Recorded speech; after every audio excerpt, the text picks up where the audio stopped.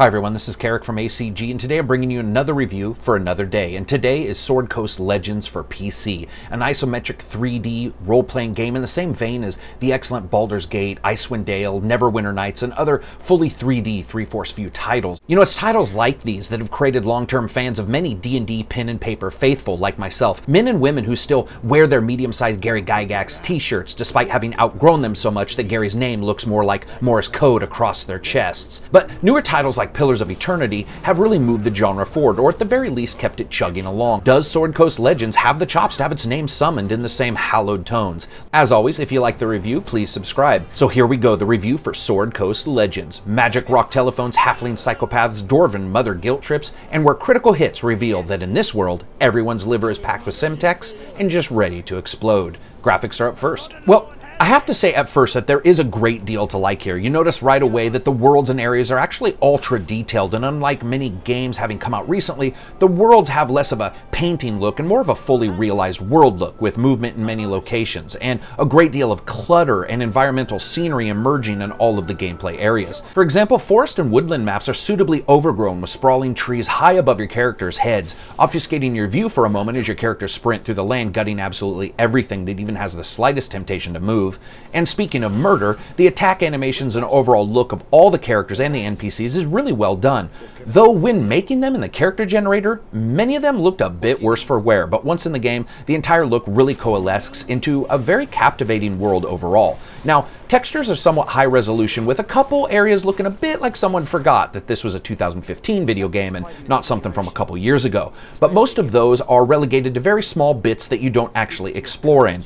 In fact, much of Sword Coast Legends, from its graphics to its gameplay, focuses very solidly on presenting a specific picture and not this vast palette. Additionally, there's an absolute excellent adherence to making locations feel different from one another, whether it be ancient tombs, bandit caves, lofty castles filled with morally ambiguous antagonists, or just small snowy towns. Most look different enough to remember hours and hours later. I'd love to see additional optimizations though, especially across the board during environmental effects like large areas where there's a large number of spells or a lot of snow particles, as I was noticing frame rate drops when that would happen. Now, I would say very good overall with excellent spell effects and designs and environmental locations and just really good overall architecture and design. But it's got a couple misses as well, especially in optimization and in some of those texture passes. Sound, music, and voice.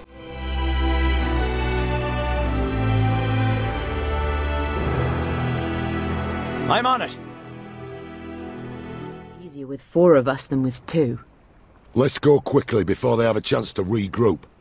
If we do this right, one guard at the caravan will do. A stranger.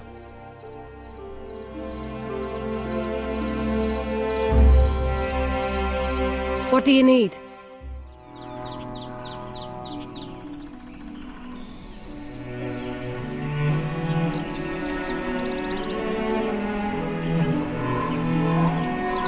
As always, you guys know me, sound is up first, and for the most part, it's absolutely rock solid, with environmental effects impacting spells and voices sometimes. Battle is a pointed affair of swords and sorcerers grunting under the strain of being on fire and still trying to land killing blows through shields and armor that echo loudly when hit. It's all well done, and though there aren't any options for things like surround sound, which was disappointing, playing it both at 5.1 and stereo on good headphones showed a crisp attention to high bitrate sampling for almost everything. I do wish that some of the spells had a little bit more of a bombastic feeling than they did. The fireball in particular hits with all the impact of someone throwing a handful of confetti at your face and yelling boom, and doesn't have the low end thunder that you expect from someone basically making a mini asteroid, lighting it on fire and throwing it at you close to the speed of sound. Altogether, a good solid effort with some improvement that could be shown.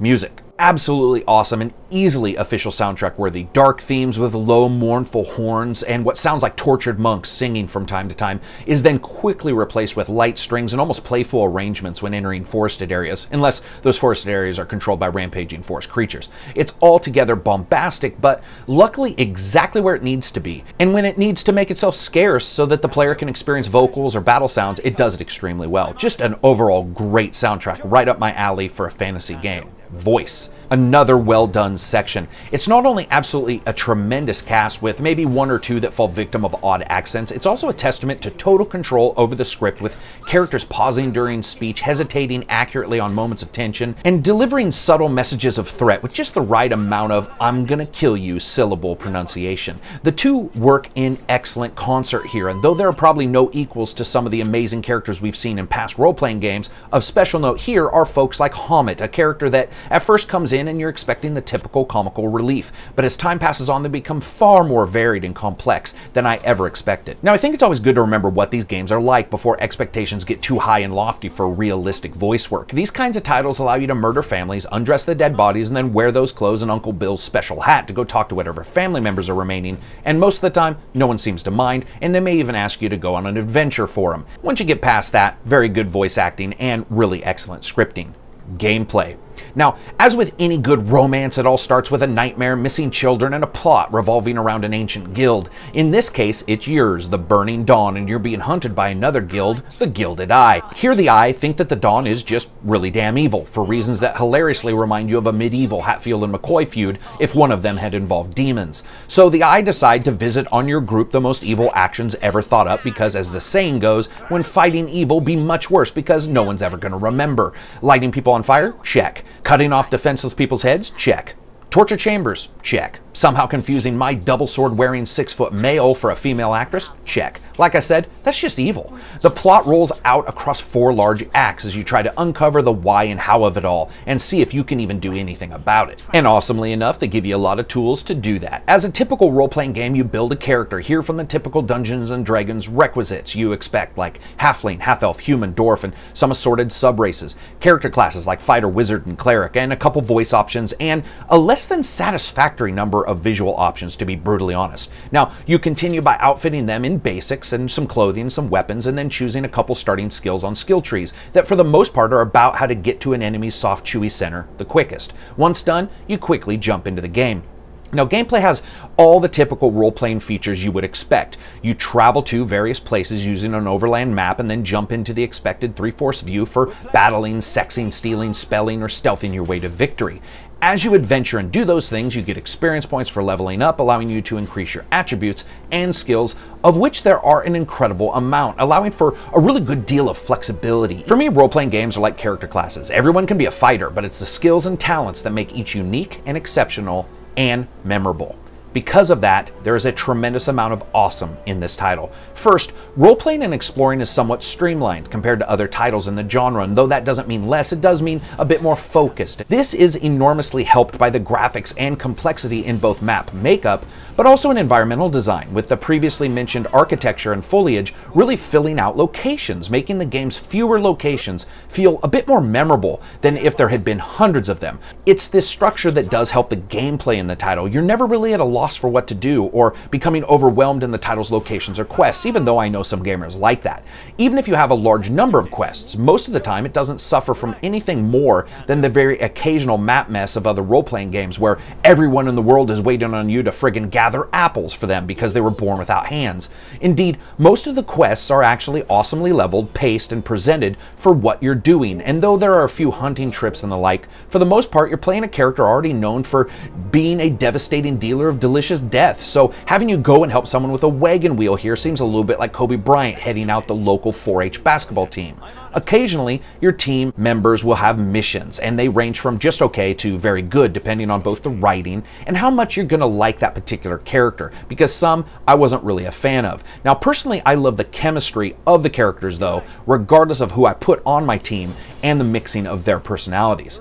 Additionally, the combat system and UI just worked for me, remembering of course that it's a typical role-playing game. There isn't anything at all surprising here, and though I wasn't a fan of the way the action bar made it difficult to move skills around or the occasional cumbersomeness of the map here and there, you know, everything for the most part just sort of worked, and the interplay between information in a battle and understanding how far you can push it before needing to rethink your options or smash the spacebar to pause the action, character interactions with levels is also excellent, with your NPCs keeping a high level of chatter and some of it very intelligently written. Is it Obsidian level? Probably not. I can't say any of the titles I've mentioned before, though, made me laugh out loud. And the first time you hear one of your party open a set of boxes and yell, "Maybe it's a sandwich," I hope your reaction was like mine, which was to actually laugh out loud. And there are a good number of those kinds of interactions to go around. If I was asked to compare the overall title, I'd say it's far more like Icewind Dale than Baldur's Gate, less sprawling and more focused on what it wants to accomplish, which is the graphical representation of a group of badasses exploding enemies in hilarious fashion and constantly giving them an interesting plot in which to do so. Now, that's just the single player.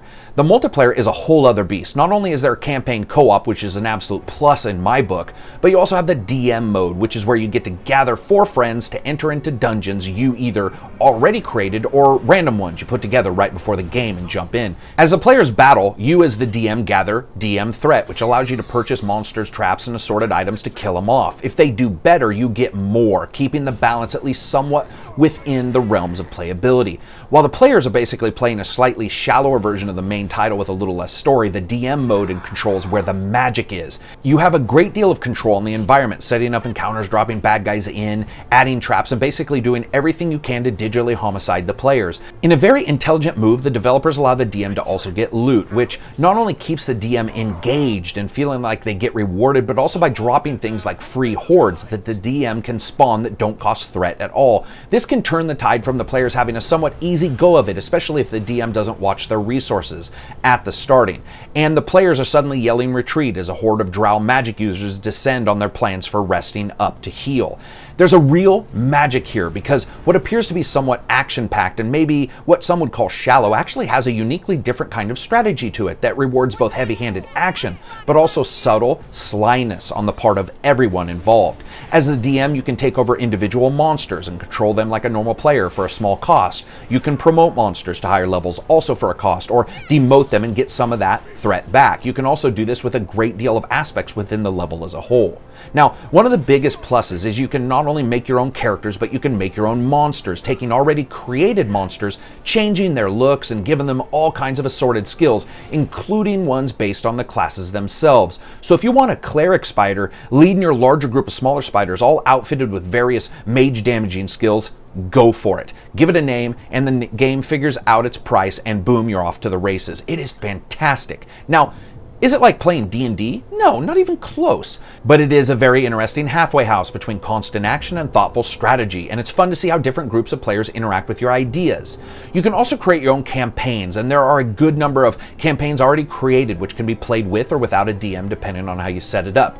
Creating a campaign is slightly more in-depth, but it's also incredibly easy with a what you see is what you get template system for setting situations up, entering quest text, moving characters from one quest to another, and keeping the players moving.